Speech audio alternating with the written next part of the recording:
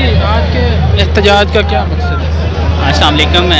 जी रिजवान भट्टी मेरा नाम है, खानेवाल से आए हैं। आपको पता है कि जैसा कि ये नाजायज़ हुकूमत हमारे मुल्क के ऊपर काबिज़ है और इनके छुटकारे के लिए हम सब लोग यहाँ इकट्ठे हुए हैं। अच्छा, ये मुझे बताएं कि आप खुद आए हैं या लाए गए हैं?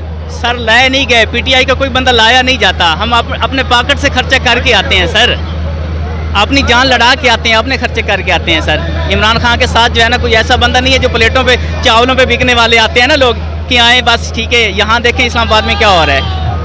आज के एहतजाज के बारे में क्या कहेंगे? एहतजाज के बारे में बिल्कुल ये ठीक हो रहा है। इम्पोर्टेड हुकूमत से जान छुड़ाने के लिए एक वाहिद यही हाल है, हमें मेहनत करनी पड़ेगी। बाकी खान साहब की कॉल पे हम तो इंतज़ार करते हैं कि वो कॉल करें, हम पहुँचें, क्योंकि हमारे पास एक रास्ता यही है। इंशाल्लाह बहुत जल्दी इम्पोर्टेड हुकूमत से जान छूट जाएगी और हमारा मुल्क तरक्की की राह लेगा। खान साहब के लिए कोई एक फ़िक्रा? खान साहब के लिए जान भी हाजिर है हमारी। आप सर इमरान खान जिंदाबाद, हमारी जान भी हाज़िर है, हमारे बच्चों की जान भी हाज़िर है। हमारे बच्चे भी, मेरा बेटा 6 साल का है, वो हर वक्त इमरान खान की बातें करता रहता है। आप खुद अंदाज़ा लगा लें। आप खुद आए हैं या आपको लाए गए हैं? नहीं, मैं खुद आया हूँ। अच्छा, खान साहब की मोहब्बत में? बहुत ज़्यादा। खान साहब से कितनी मोहब्बत है आपको? बहुत ज़्यादा, खुद से भी ज़्यादा है। अच्छा, शहबाज शरीफ के बारे में क्या कहिएगा? बदनामी मत लो उसका। हमजा शहबाज शरीफ चाहिए ही नहीं। अच्छा, उसके बाद आसफ अली जरदारी। सबको गोली मार दो। इमरान खान जिंदाबाद।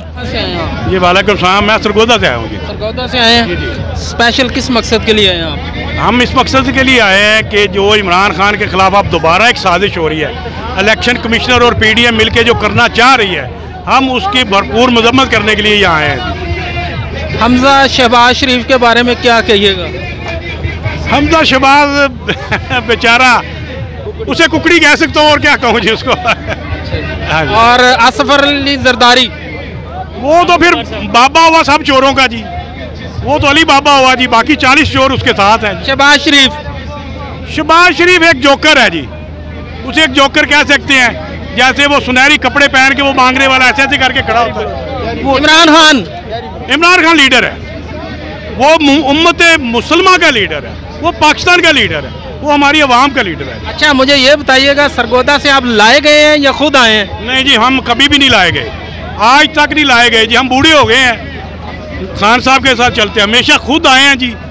जब भी खान ने बुलाया हम आए हैं जी। खान साहब की मोहब्बत में? खान साहब के नजरिए की मोहब्बत में जी। खान साहब के साथ उस वक्त मोहब्बत हुई जब उन्होंने एक नजरिया में दिया, उन्होंने हुज़ूर अकरम सल्लल्लाहु अलैहि वसल्लम की सीरत हमें बयान की, हमें एक रास्ता, हमें एक ट्रैक दिया, फिर हमें उनके साथ शिद्दत की मोहब्बत हो गई जी। खान साहब की कारकर्दगी से मुतमईन आप? बहुत हद तक। हम चाहते हैं कि अल्लाह पाक खान साहब को 2/3 अक्सरियत दे आने वाले इलेक्शन में, और खान साहब के जो करप्शन को ख़त्म करने के और जो ये कवानीन जो आड़े आते हैं करप्शन को रोकने में और इन बड़े चोरों को हाथ डालने में जो कवानीन आड़े आते हैं, खान साहब 2/3 अक्सरियत में पार्लियामेंट में आके उनको उन कवानीन को मजबूत करके इन चोरों को गिरफ्त में ले, हमारी ये ख्वाहिश है जी। मैम, आज के एहतजाज का मकसद, विजन क्या है?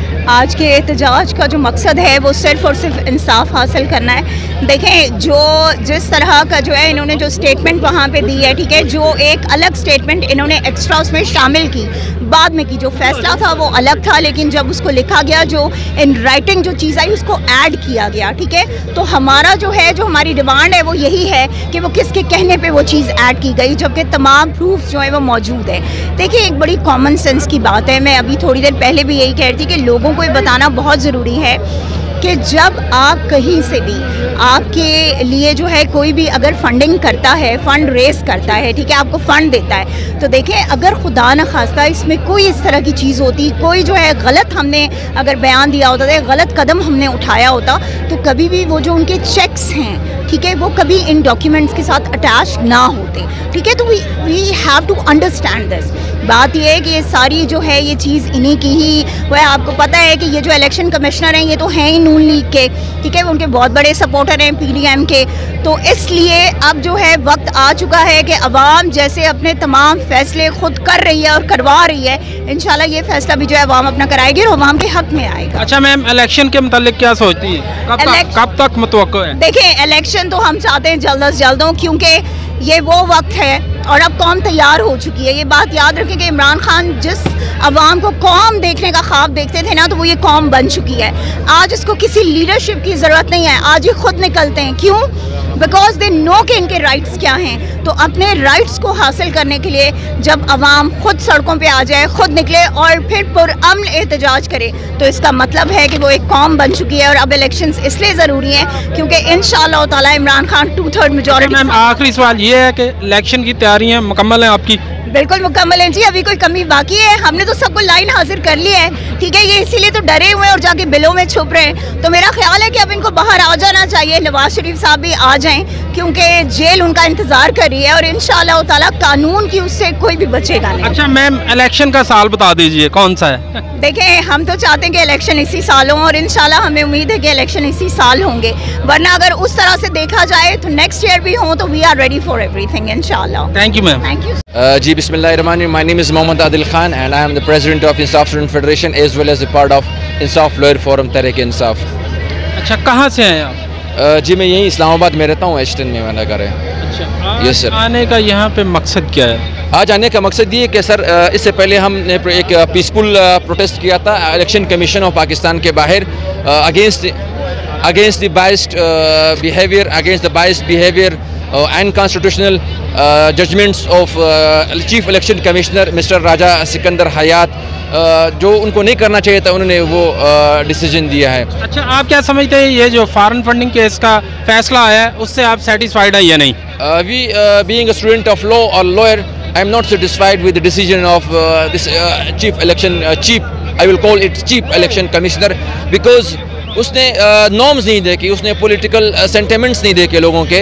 एक बंदा, एक गरीब बंदा अगर यूके से, यूएसए से 50 यूरोस या 50 पाउंड या $50 डोनेट कर रहा है एक पार्टी को, it's a good thing for Pakistan, जहाँ से हमारे हुक्मरान साहिबान जो है वो अरबाओं डॉलर यहाँ से लेके मुल्क से बाहर फरार हो रहे हैं। उनके खिलाफ उन्होंने कुछ नहीं कहा, लेकिन जो पैसा बाहर से आ रहा है वो कहते हैं it's not unconstitutional, it's against. ये बताइएगा, आप क्या समझते हैं कि इमरान खान ऑनेस्ट हैं? जी अल्हम्दुलिल्लाह, जहाँ तक मेरा ज़वीर मुझे कहता है, मुझे बिलीव है उस पर। सिर्फ मैं नहीं कह रहा हूँ, पूरी उम्मत मुस्लिमा कह रही है कि he is an honest personality.